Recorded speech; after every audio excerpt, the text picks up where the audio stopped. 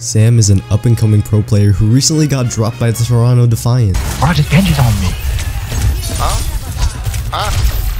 You good? They checked this out. But how did he rise from contenders to Overwatch League? Sam initially played in contenders before joining OWL. His notable teams were the Redbirds and American Tornado Dark Mode. His team performed exceptionally well with players you might recognize like UV, Aspire, and Hydran. He'd later join the San Francisco Shock because...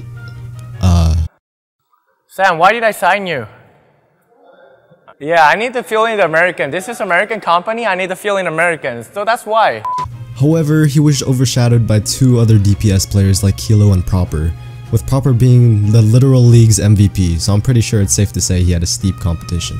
Yeah, Proper's crazy, but Sam definitely showed that he was talking business when he had the chance to play. Sam, he dashes straight to the backline, insta-killing, landed, Sparker dead, Backbone 2, there's Abro, another 5k, no!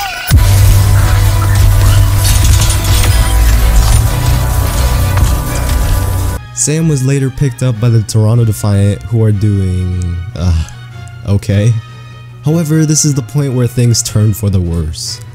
Sam showed up to the office one day and later was informed that he was dropped from the team. To the office one day and boom! Blindsided. I got told I was dropped as well, me and Wheat. Despite the unfortunate situation, Sam has pursued collegiate play and is starting content creation with his Twitch stream and YouTube channel. In my honest opinion, the league is sleeping on Sam. You guys can definitely trust me on that one because my Smurf is Masters and my stupid ass main account is lower than my Smurf. But that's besides the point. Sam has the potential to be one of the best DPS in the league. Mark my words, Sam will be on an Overwatch League team again next year. Wait, what?